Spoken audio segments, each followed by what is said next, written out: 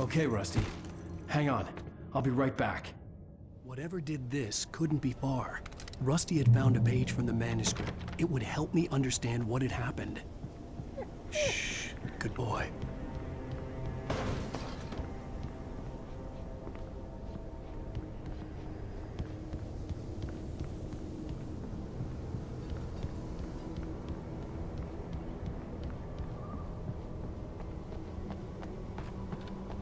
The only way to make sure that Rusty was safe was to get the power running and the lights back on.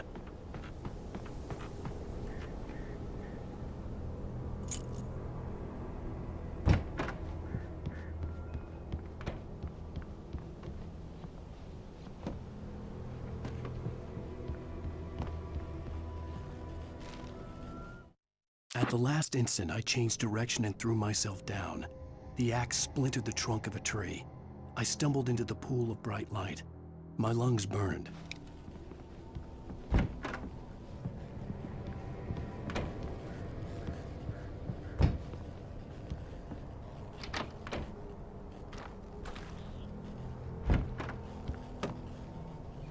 I was too late.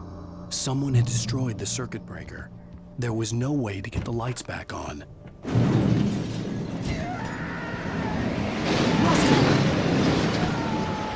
Rusty! The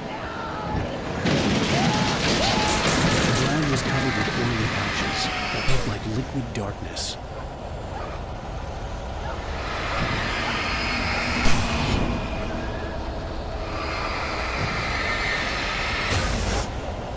I just need to update my senses.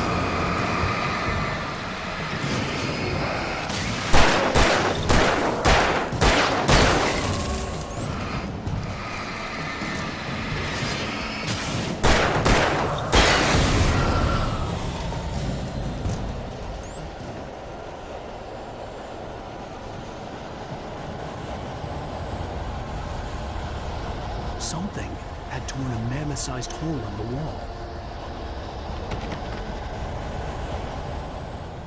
Please don't feed the animals.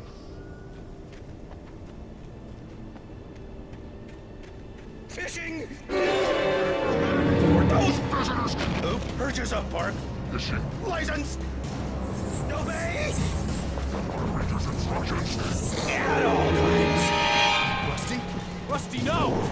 Never closer than 100 yards. To bears and wolves, never approach any other wildlife closer than 25 yards. Pets must be leashed at all times. Never!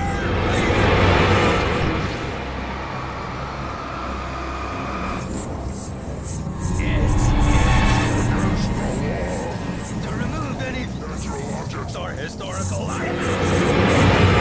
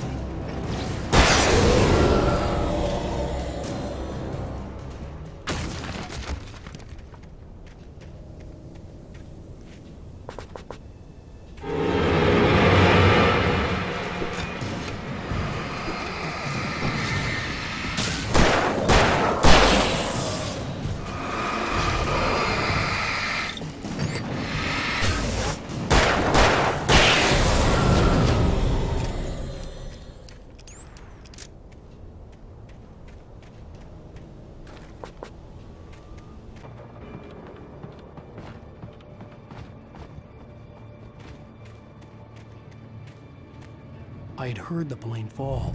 It made no sense. It was clear that it had just flown here, but it was very old and obviously hadn't flown in decades. Looking at it sent a shiver down my spine.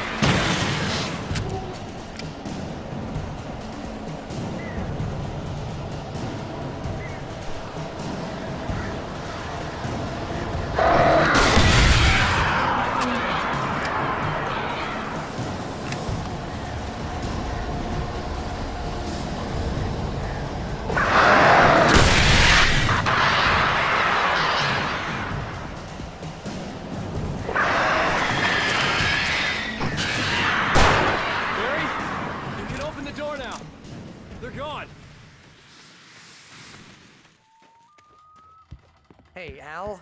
I'm sorry for thinking you were having a psychotic episode, man. I sent Barry to the town to ask around about a man fitting the kidnapper's description. He'd go through the archives of the local paper. Perhaps he could learn something. Anything about the island and the cabin that had disappeared. The man wanted a manuscript. I had to try to write him one to get Alice back.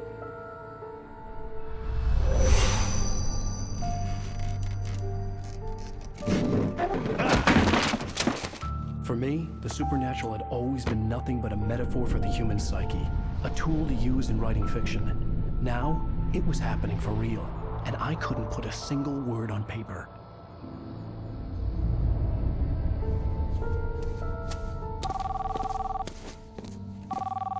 Barry Wheeler speaking. This is Rose. Rose? I found Mr. Wake's pages. Oh, you sweet, brilliant girl. Could you and Mr. Wake come get them? I live in the trailer park outside the town. We'll be there in less than an hour. I know. See you soon. Have a great day. Hope you come back soon. Welcome to the old dear diner. Good girl.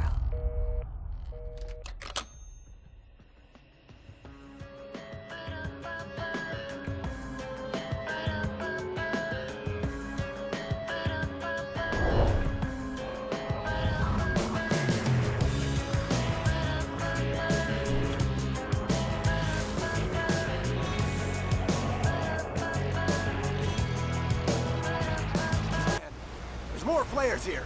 Get ready. We fight them as long as they keep coming. Give me the goddamn gun! I'm coming! That's not how this goes. Program, Wake. Monster! Bring it!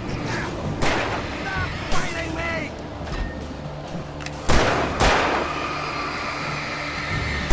That boy!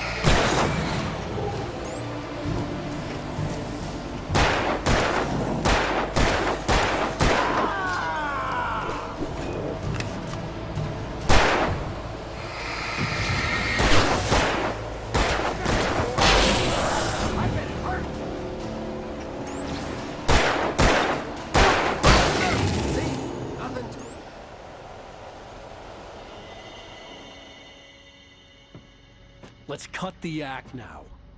Where's my wife? I knew you were gonna say that. I read it all before. You're a hell of a writer. Congratulations. You're gonna bring about something glorious and terrible once we get you some proper editorial control. What the hell are you talking about? Where's Alice? I want the entire manuscript, or she's gonna suffer bad. You touch her up.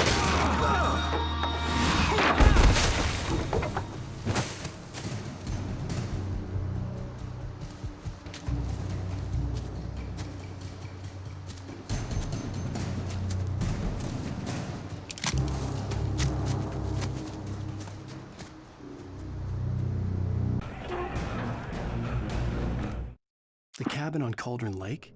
She asked. The sheriff looked at me suspiciously. The early morning light flooded through the office window.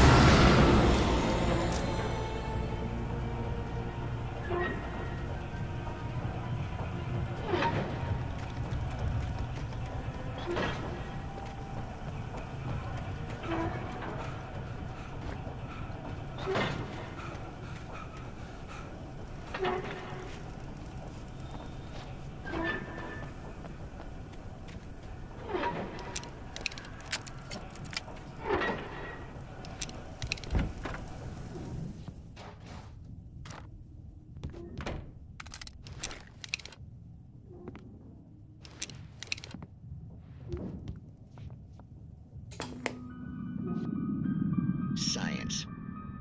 It bestows immortality on those who advance it to elevate all of mankind. Newton, Einstein, Sagan, princes among men. But the price for such a legacy is steep indeed. In Night Springs. Tonight's episode, a quantum suicide. If our lives are already written, it would take a courageous man to change the script. Having called a press conference, Dr. Barclay Colvin is about to demonstrate that very courage. Ladies and gentlemen of the press, I am Dr. Barclay Colvin, and I'm glad so many of you could join me here at the Moorcock Institute. Tonight, I'm going to give a practical demonstration of the many worlds interpretation. As you can see, this is a loaded 9mm pistol. It shall be part of a thought experiment. And now, a real experiment, known as a quantum suicide. Did he say suicide? Is that a real gun? He's kidding, right? Please, please, stay calm. There is no risk. Observe what occurs when I place the weapon against my own forehead. Now, you might think this round is merely a dud. Not so. Observe the flower pot. And yet, I myself cannot be harmed with this gun. With each pull of the trigger, two new realities branch off. One in which the weapon didn't fire, and one where it did. With my machine here, I have ensured that this reality is always the former. I have bestowed upon myself quantum immortality. Under no circumstances can this gun kill me. So wait. What you're saying is that every time you pull the trigger, in another reality, you die? Yes, of course, but that's completely trivial. There's an infinite number of things that could happen at any moment, and they always do happen somewhere. The point is, this one thing did not happen here. You're insane, Colvin. Insane? Insane? Hey, was this thing supposed to be plugged in? I stumbled on it. You fools! Gaze upon quantum immortality.